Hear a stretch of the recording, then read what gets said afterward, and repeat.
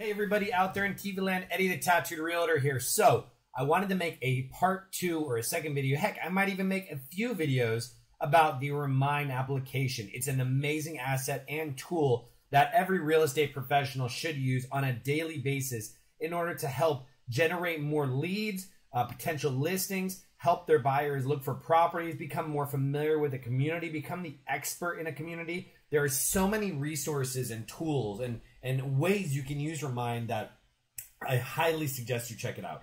So before we get started, be sure to like, subscribe, and comment. I'd love to hear from you, love to gain you as a subscriber. I'm always trying to create new and useful and impactful information for you to take advantage of each and every day. So starting out of the gate, Remine. Remine is an application, a resource that I access through my real estate association. I belong to the Greater Fort Lauderdale and West Palm Beach Realtor Association here in Southeast Florida.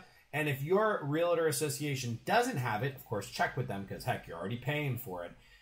Maybe you kind of put the 2 and 2 together, but Remine and your association together. Maybe they'll be able to connect. I don't know. I don't work for them. So, or you can always go to remine.com and access the information on your own. Sign up for the pro account or for the next account that you're able to afford. I highly recommend it because it's worth its weight in gold. Of course, if you have any questions specifically or about the technical aspects of the Remine app, you don't necessarily, the tool, you don't need to contact me. You can contact them. I'd be more than happy to help, but Remine would be the actually greatest resource possible. Once you're logged in, you can click support, or if I click support, I'll show you what's going to happen. Support center. And then what you're going to see, okay, because you don't want it to open a window. So, all right, so pop-ups always allow. There we go. So, remine.com, you're going to see the help center load, get started. I recommend you schedule a demo. Everybody I've everyone I've spoken to at Remine, including the CEO and a couple of the staff members, have always been extremely useful. So contact them, reach out to them. So the layout has the aesthetic feel, and the layout has changed slightly. I feel it's been improved. Before it wasn't even bad. It's just really cool that Remine always is focusing on helping their customer base get stronger and stronger and have a better experience with their resource each and every time. Now, Remine takes in all the different data points from the MLS, from, I guess, Airbnb, and from county records, and from all these different attributes, puts the information in one place. It can even create different resources like a CMA, comparative market analysis. We're not going to go into that today, but you should definitely check that out. So let's go and straight into it. So what we're looking at here is like what I like to call the default view. Now, when you zoom in a little bit, you can zoom in with your little mousey ball thing on your mouse, rolly ball thing on your mouse, or you can use here, zoom in, zoom out, little person, and I'm going to zoom in. So let's say I wanted to farm this little area of Cooper City. And since I wanted to farm this little area of Cooper City, what I like to do, excuse me, is come in here and use the tool resources at top. So I'm going to use a square. I'm going to come in here. I'm going to click, and I'm going to click this little tiny, you know what, we'll go to here. Click right here. Now, what you're going to do then is I like to zoom in until I see the little blue dots beginning to appear. The little blue dots, when they begin to appear, is indicating individual homes that they began to calculate and store data. You can kind of see them appearing. See how many there are already? That's why sometimes, guys, it can take a minute or two for the data to be calculated or computed because it is a lot of data they're crunching, so bear with them. So what I'm going to do is I'm going to first remove all these statuses up here, these filters that have been applied. Whoops, I removed one too many. Did I remove that one? No, I did not. Perfect, I didn't remove too many. See, it's even telling you, select a status filter, zoom in to see the properties. Perfect. So I love those little helpful hints. So I'm zoomed in. So the filters are made up of various things. We'll go through them really quick. So if you've created, you see track over here. If you've created properties you're tracking, you can simply click tracked properties or tracking, and it'll create the list. It'll show you the list you have, and you can then be kind of weaned in to become more familiar with it. Airbnb, last sales price, mortgage rate, ownership time, mortgage age, property values, home equity, sell score. Sell score is like an analytical analysis or their own analytics of comprising a score, dedicating a score to a property based on a bunch of different things. I always recommend it to use sales score in addition to other filters at the same time, as opposed to relying totally on sales score. Go land use. Let's go down a little bit. Let's see what's over here. We got business type, And underneath here, there's a couple other, I think because I have the screen a certain size, it's not letting me scroll down, but that's okay. So what we're going to do, they have a bunch of other building type, they have ownership, they have equity, they have all kinds of stuff. The ones I use are typically at the top. So first thing I do is I go to building type. When I'm in building type, what I want to focus in on is single family homes. Single family homes, boom. Now you can see the different colors, and how it's predominantly single family homes around here. So all right, perfect. So I can click apply. Once it applies, you're going to begin to see blue dots appear and disappear, because it's going to help me zone in on what is meeting my criteria. So right now I have an overlay of a rectangle, of the space. I have building type single family home. I like to use ownership time. With the ownership time, I like to put 7 years or more. So I go to minimum. Once I go to minimum, I then can go into 7 years. Once I'm in 7 years, I then press apply. And once I press apply, you're going to begin, whoops, see how some blue dots disappeared? Because it's using the criteria I have here to create my specific list. Also, when I begin to look for listings to really focus in on, I look at the equity. Now, the reason why I look at the equity is, yes, some owners that don't have a whole heck of a lot of equity are still going to want to sell, but the equity to me is a big indicator, because if you can speak specifically about the equity a homeowner has, and maybe they are on that fence of selling, now you just provided a huge asset, a huge resource that they can take advantage of, and make that move. So what I always usually do is you can select some of the pre-selected stuff or pre-annotated stuff. I like to put minimum about $30,000. Reason why I choose $30,000 really just because I like the number, and since I like the number, I think that sometimes homeowners would really willing to make the move, or maybe even consider selling if they have $30,000 of equity or more. And of course, you can obviously pick any bracket you want. This is just some things that I do. So I press apply. Once I press apply, once again, you're going to see even more blue dots disappear. So what we see here now is all the blue dots are homes that have a home equity of $30,000 or more. We can see here ownership time of at least 7 years and a single family home. Now, what I can also do is I can go over here and I can go to sell score. Now, sell score, once again, is I guess the way I understand it, it was like an analytical, like they take all the analysis, push it together, and they create a sales score. They said to use it in addition to the other information. That's why we have the other filters in place already. So once we have that, we can come over here and we can go to, let's say I want to do high sales score. Let's see what happens. Now, high sales score, okay. We can see all the green dots already, or the green annotation. We can see the green annotations here, and I don't really see any blue dots on top of any of the green. Okay, we have one here, but you know what? Let's apply it. Let's take green and blue medium together, okay? And we're gonna press apply.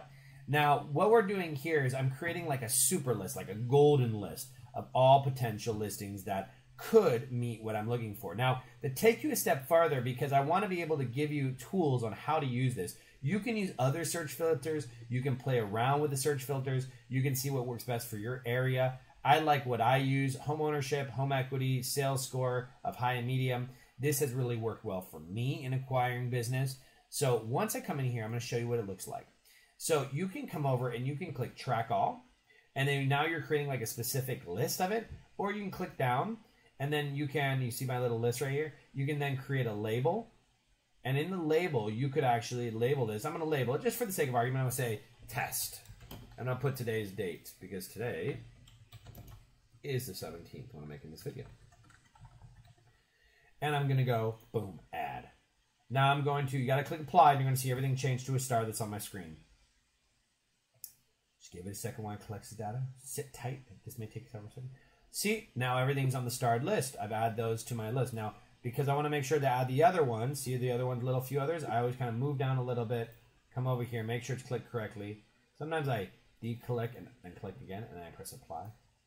Now, all the properties within my search criteria have been added to my track list, which is great. So now my track list is added so I can track it. Now we're going to go into that in a minute. This video is about how to use this, so I want to make sure you understand. And once again, I'm not a Remine staff member or owner or anything like that. I don't work for them, and I'm not being anything like that. Please just contact them directly. They are a great group of people, always willing to help. So let's scroll in a little bit. Let's scroll in.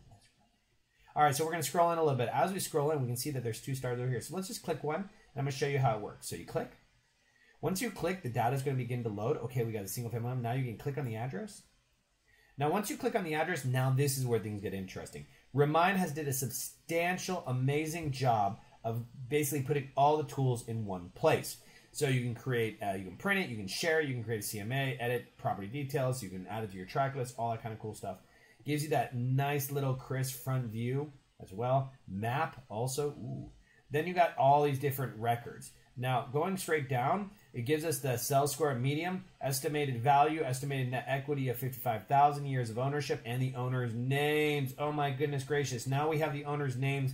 Now that I'm going to show you something that's going to blow your mind. So you have the owner's names, bedrooms, estimated obviously. They're not claiming that this could be the exact. Square footage and acreage size. And it's an off-market property because, I'm going to show you. Let me scroll up. Off-market property. It would say available or under contract or something like that. It's on the MLS. Tax records. Key stats. Occupancy status. Occupied. Corporate ownership. No. Absentee ownership. No. Mailing address. Super important. If it's an absentee owner, you know, the mailing address is going to be a little different a lot of times. Subdivision. Neighborhoods. Pool. All. I mean, look at all this stuff they have here. Original purchase amount. Active mortgage. Interest rate. I mean, heck, if I was a mortgage originator, I would use this tool. I'm just saying. I'm not, but I'm just saying. So, building features, structure, net equity, all that kind of cool stuff. Schools. Oh, man, awesome. Valuation. Now, this is an estimated value. I like the fact that Remine does give an estimated value of 4 different resources from 4 different resources below, and they tell you those resources. You can see a little low, a little high. Of course, we got the Zillow estimate of being super high, but it kind of creates this nice range. And you can also submit the valuation, add your own valuation to improve the accuracy of this property's value. This will be visible to the public. So you could actually add the valuation also, but we're not going to change anything. Scrolling down, household size, household age, split, property history, mortgages. Now this is great. This is amazing. Remember how I showed you up here that the names were blue? Let me show you. You can actually click on them. When you click on it, it actually opens up all the properties associated with this particular name. And the email is there, and the phone numbers are there as well. I'm going to go back just so we can kind of poke around a little bit more. If you scroll all the way to the bottom, you can get that same information. Emails, social media accounts.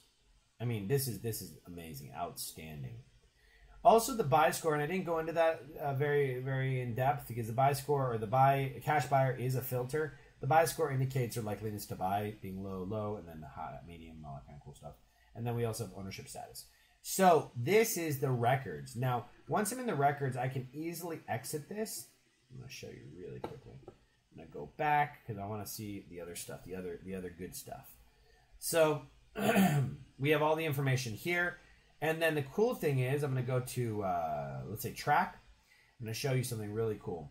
So in the track, let's say I'm tracking that specific area. What I can do is I can go into, excuse me, I keep clearing my voice, so my apologies. Go into labels. And then I can go, and with the labels, I can then go into the test. And now what it's going to do is going to pull up all those properties specifically in test. Now, this in itself is valuable because what you can do is you can go select all.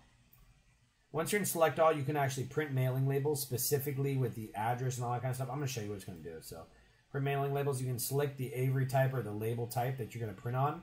Go print, and I'm going to show you how it's calculated. So look what it did. Print. If you can see over here, it actually laid out the owner's name and the address, mailing address. And all you got to do is print on the labels. How freaking simple is that? Now you've created like a streamlined marketing plan, or you can create a CSV file, which allows you to gather all the information and breaks it down here. Nice, easy way. You can add notes, you can delete it, you can do all that kind of stuff. So I'm going to go back to the discovery. So anyways, wanted to show you the great tools and assets available to you with the Remine application tool. Once again, my name's Eddie, the Tattooed Realtor, or Eddie Acevedo, but please feel free to call me Eddie, the Tattooed Realtor. Please like, comment, and subscribe. I'm always here to help. Remine is a great application for all us real estate professionals out there. If you're not using it, I highly recommend you do. Be sure to reach out to Remine directly at remine.com, or I'll try to include their information in the description as well. I hope you guys have a great rest of the day. I hope you have a successful 2019. Don't let anyone stand in your way. Always remember to exceed to your fullest potential. I believe in you, and heck, you should believe in yourself. So All right, guys, much love, my friends, and I'll talk to you later. May the force be with you.